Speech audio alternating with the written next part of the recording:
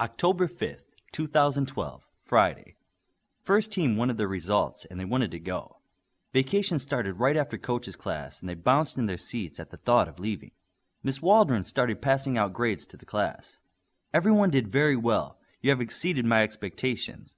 Virtuoso, you are testing as high as a 5 can in the smarts department. I wouldn't be surprised if you made a 6 designation by the time you leave Alpha. Thank you very much. Virtuoso had put all her concentration on her academic work these last few days. Darkspeed and she, solid 5 work. Midas did very respectable for an 11-year-old with a 4. Bioforce put a 6 effort behind her 3 intelligence and aced everything I sent her way. We may even have to retest you to see if you've hit a 4. Miss Waldron stopped in front of Olympian. I failed, didn't I? Olympian said. On the contrary, you did very well. In fact, I think you have more of your brother Achilles in you than you think. Olympian blushed under the compliment. Thank you. I feel privileged to have had this time with you.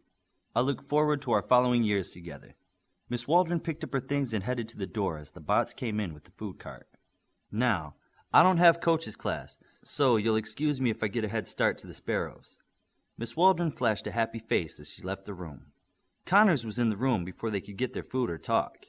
Get your stuff while I talk. I don't have combat stuff to go over, just rules of how to behave in public. Like don't show off to your friends and what to say if people ask where you've been. Midas listened out of habit. He wasn't thinking of coming back and didn't think what was being said applied to him. To him, Connors was droning on, teaching something to these other kids who would be superheroes. Virtuoso felt like something wasn't quite right with her friend and started listening in on his thoughts. Her mouth went wide when she heard. How could I have missed this? She thought. Then she remembered how hard she worked on her finals. Feeling guilty for not spotting his troubles earlier, she started to go through his memories from the night before. Near the end of class, Connors gave one more announcement. You don't have to go the Sparrow route to Sydney. If you want Virtuoso to teleport you home directly, I'm all right with that. Have a good vacation. Class dismissed. First team started to instinctively gather around Virtuoso. You'll all have to walk back to the dorms. I have to speak to Coach before I leave, she said. Making me use my own legs? Olympian joked. Darkspeed, race ya! No, the standard Darkspeed thought to himself. We don't want sonic booms and disruptions while everyone's trying to get out of here. Fine, be the grown-up.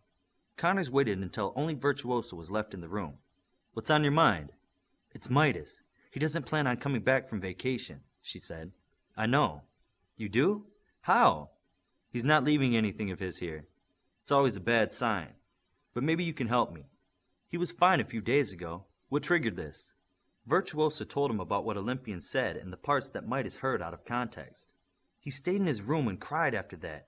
He feels betrayed, like we were never his friends. He started to think that's how we always talk about him and he's wrong. Connors listened calmly as she spoke. I want you to tell him that I need to see him and you can't teleport him home until after I speak to him. Now, go take everyone else home. Are you sure you don't want me to talk to him? I think I can help. No, say nothing to him about this. Just tell him he has to wait. I'll be there in 10 minutes, so get the other 4 home. Virtuoso didn't say goodbye. She just teleported to the dorm common room. Who wants to go home first? Darkspeed had all his things ready, but could see that the others really wanted to get out of there first. I'll go last. How about ladies first? What happened to equality? Olympian said with bags in each hand. It goes out the window if girls get to go to the front of the line, Bioforce said as she stepped in front of Virtuoso. Virtuoso vanished and reappeared next to She. You have everything? All set, She responded. Olympian was standing next to the other boys, waiting for his turn. Virtuoso teleported in and out so quick it looked like Olympian disintegrated. Virtuoso rematerialized with a smile. He can walk back from the trees with his own legs. Midas next, Darkspeed said. No, Coach is coming over to talk to him, so you're next, Virtuoso said as normal as she could. Okay, Joseph, I'll see you in 16 days. Virtuoso touched his shoulder and said, Counting the days before you're even gone? You got it bad. Midas was left alone in the room with his luggage. Virtuoso didn't teleport back right away. Midas started to suspect that she had read his mind. She told Connors everything. I bet he's on his way here to talk to me right now. He started to become angry as he thought of the things about to happen. Virtuoso teleported in after a few more minutes and said, Is Connors here yet? No. Why is he coming? Midas asked. He said I wasn't supposed to take you home until he talked to you. That wasn't my question. Did you talk to him about something? Virtuoso was on the spot with her friend and didn't know what to say. Suddenly, she remembered her secrets training from her first week there. If I'm told not to talk about something and I say I won't, anyone who asks me to talk about it is asking me to lie to the first person. Midas knew the code they were taught, and he knew he would get nothing out of her. He simply looked at her in disgust and plopped on the couch. Midas felt even more betrayed and stared at the ceiling, not looking at Virtuoso. Connors walked into the room and looked at the two. Virtuoso, go home. Don't call or use your telepathy. Just enjoy your vacation. What about Joseph? She asked. Just do as I say. I'll take him home later. Midas sat up and stared at his coach. Virtuoso disappeared without saying anything as Midas stood. I was told I didn't have to stay here after I learned to control my powers. That's true, but as your coach, I want to ask you a favor before you leave, Connors said calmly. What's that? Midas said softly, looking for the trap. I know you're planning on not coming back to Alpha, and I know why. I ask that you give me 2 hours before you make any decisions. There are some things, secrets, that you need to know before you make any choices. What kind of things? Say you'll stay for 2 hours, and I'll tell you. Midas looked down at the clothes he was wearing, the ones Virtuoso had made for him. He wanted to be gone in the worst way, but he wanted to know what he was talking about. Okay, you've got me for 2 more hours. Good. Follow me. Connors exited their dorm and walked up to his apartment. We have to start in here. Midas had not seen the inside of Connors' apartment since he made it. The decorations were slightly different. There was a large wall tapestry of the first team of 6 and a bronze statue of an old-time hero he didn't recognize. Who's that statue of? Stan the Man, when he was young. Connors led him right up to the statue. Is that what you wanted to show me? No, this is what I wanted to show you. Connors placed his right hand flush on the flat part of the statue's chest. Then the eyes of the statue glowed an electric blue. Voice code Connors. Activate first team of 6. Midas watched as the tapestry that was on the wall faded and a small port appeared. What was that? A small hollow G field around the portal to hide it.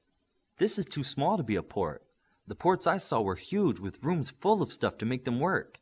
This port only accepts an incoming connect, one from a remote location. Voice code Connors. Activate port. Midas watched as the slate gray panel faded into the image of a shiny steel room. Are we going there? That is where we will find what I need to show you. Connors stepped through the port and looked back into his apartment at Midas. Come on. Midas followed Connors into the room and looked around at the 10-foot cube. What's supposed to be in here? Watch, and don't ever do this by yourself. The room is set to kill anyone that's not me. Connors pushed his hand against one wall and a panel slid in. Once his arm was halfway in, steel plates closed in around his arm, and Midas heard electricity crackle inside. What's going on? There's a thing you have to do with your hand in here, but if you're not as invulnerable as me, you lose your hand, Connors said calmly. Would Olympian lose his hand? Oh yes. You need my handprint, DNA, voice print, and vulnerability, and you need to make electricity like me to get in. Important stuff in here. The port behind them disappeared and a new one appeared. Midas looked into this new room. He saw a large cavernous area with things spread out over hundreds of feet. That's where we're going? That's it. Connor's hand was released and he walked through to this new room. Come on, 2 hours, remember? What is this place? Midas looked up at the ceiling. It was once molten iron formed around in a perfect half circle. Midas wondered how he made the iron dome.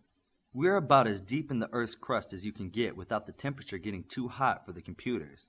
There are even vacuum gaps between layers of iron to try to keep this place cool. Come on over here. This is a good place to start. Midas followed Connors over to a display case with a pristine set of black and gold armor inside. Is that what I think it is? The last set of armor that Omni wore. He placed it here when he retired. In fact, he built this place. It was his last secret lair. This is where he gave me one last task to perform. One more thing to do before I can leave my post. What's that? Midas said with great curiosity. Let me give you a little history first. Come on over here. Connors led Midas to a large computer console. This is how I know what I'm recruiting.